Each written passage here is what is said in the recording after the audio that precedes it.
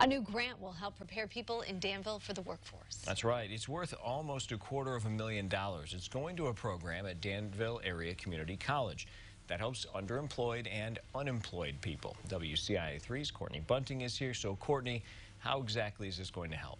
Well, Paul, it'll help in several ways. One of those ways is teaching students basic life skills so they can get and keep jobs.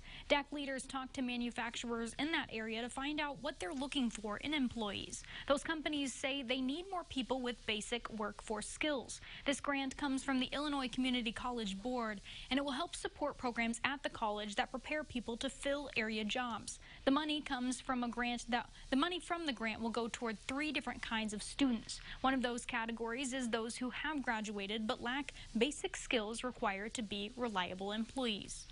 So many of these students really can't handle just life, and they don't understand how to work in a job. Come to the job on time. Pull your pants up. Look the boss in the eye.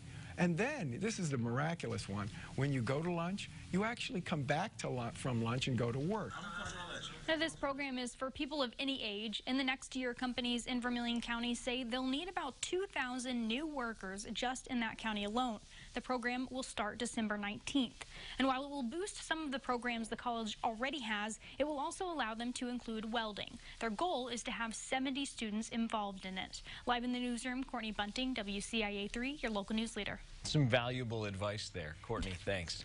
Now, the grant will also help give students money to help them stay in school. College leaders say they don't want them to drop out because of life issues.